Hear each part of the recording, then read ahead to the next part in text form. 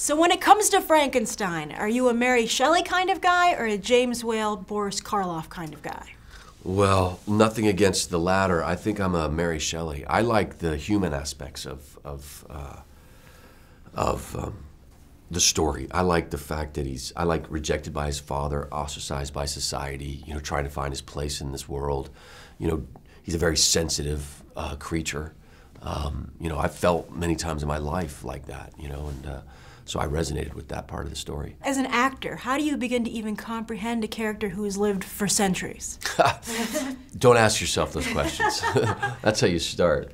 Well, I mean, you know, look, I mean, as an actor, you look at the script and you do what your director tells you. You have a Mormon background and you served as a missionary in France. Yeah, I don't really want to talk about that too much. In respect to the film, okay, so see if you like this, okay? Yeah. See if you like this. I'm going to try and tie it together, all right?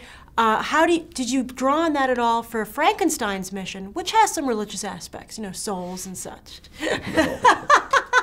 That was bad. You did not make that work. Oh, I'm sorry. I tried. I gave it the old That try. was a stretch. All right, okay. But you know, look, well, the thing is that he doesn't know that he has a mission until he has to make a choice whether or not to help. I think when he gains his soul is when he realizes that he can contribute to society, that he helps save society. That's when he gains his soul. Wow. And this is an IMAX 3D. Yes, I saw it that way. It was, I enjoyed it. I enjoyed the big epicness. So I have a fun question for you. Go ahead. All right, so it's Yvonne, Miranda, Jai, your director Stuart, all Aussies. You're in Australia, shooting. How is it being the lone Yank? Let's pick Frankenstein apart. He's a guy that is in a land where he's not among his own.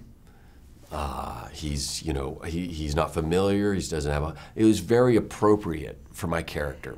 So, although the Australians are wonderful people, and I felt perfectly at home and I loved all of them, you know, I think it worked for the character too, because then you could, you know, you could get done filming and then you could just go wander the streets, and you know, you kind of felt like the character Adam did in the movie. So my last question for you is that recently this, you know, like the gothic genre films have gone very teen.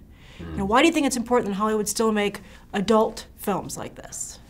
Which is something I liked about this movie. Well, because I think they can be appreciated by the whole family. I mean, this movie's, what I like about this movie is that the themes are so archetypical. I mean, and we can learn from them. I mean, you have themes of, you know, trusting your instincts, you know, making choices. Choices have consequences, finding your purpose in life, you know, doing what's right.